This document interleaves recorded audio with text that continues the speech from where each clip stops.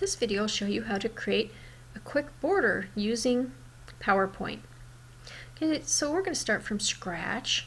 Let's go ahead and just click on the outside and delete all these, or underneath layout you can just say blank.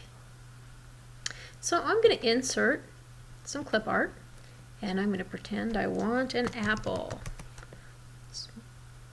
Make sure also that you have include office.com content checked. If you don't, you only get a few really cheesy things.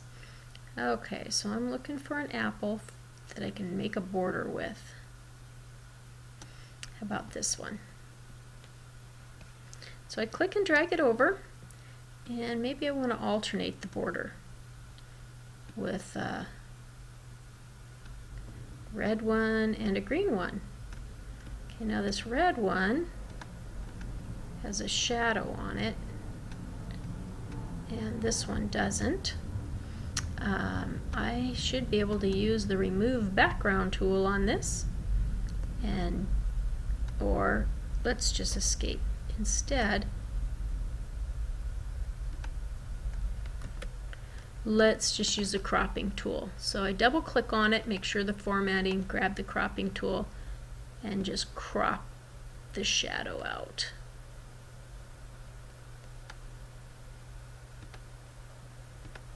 Crop just slightly more, a little bit more.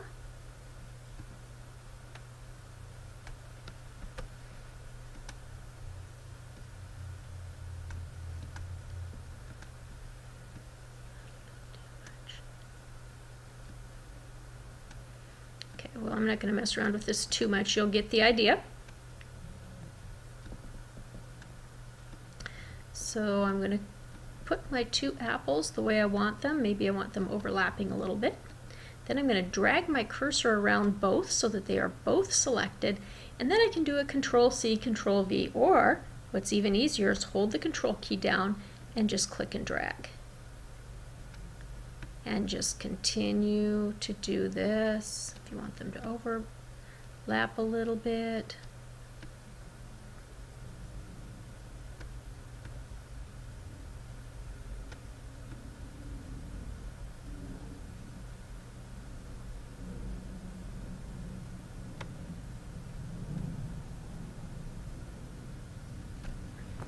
That looks pretty perfect. Now if I want this whole thing to be copied, I'm just going to drag my cursor all the way around them, hold my Control key. I want to make sure I don't click one of the little handles, and then click and drag, or I could do a Control-C, Control-V, and bring this down.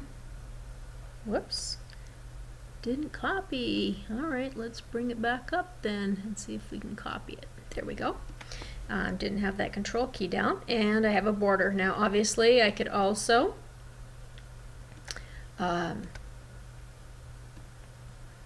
copy these one more time, hold that Control key down. Now I'm going to group this, right click and group, and now I can turn this sideways and bring it over. And you can see it looks like I have a few too many, and if that's the case, I could click on the ones I don't want and hit the delete or the backspace. Click on this one, backspace, and look at that. Wow, that looks pretty good. I'm going to click on this one that's grouped, and I'm going to hit the Control key and pull, bring it over, but this time I've got to rotate it the other way.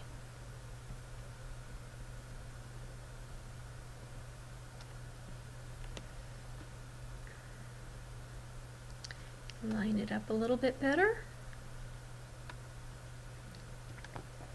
Okay, and now I have my great handy dandy little border. I see I had one more up here that I could have clicked on and backspaced, and now I can print and I'm ready to go, all using PowerPoint.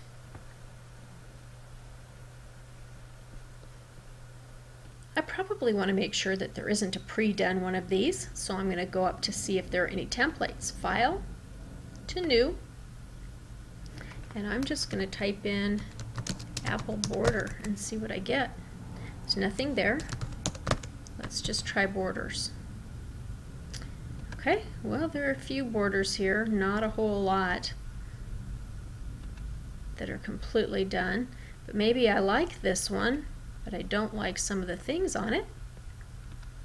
And I say, you know, some of these things I really don't like, I just want the border. Well, I could do a couple of things here.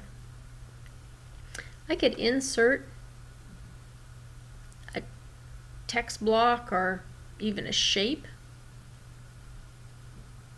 If I do a text block, and then I can click and drag over this and just hit the enter key a bunch of times. And then in my text block, I'm going to right click on it and go to Format Shape, and under Fill, I'm going to do a solid fill of whatever color I want. If I just want plain white, I can do plain white and close. And so I've got this text block that's essentially covering the whole thing up, except for the parts that I want. I can also insert a square shape and do the same thing, and then I would have my border in PowerPoint. So a couple of ways to do some borders, and hope that helps you get started using PowerPoint for graphics.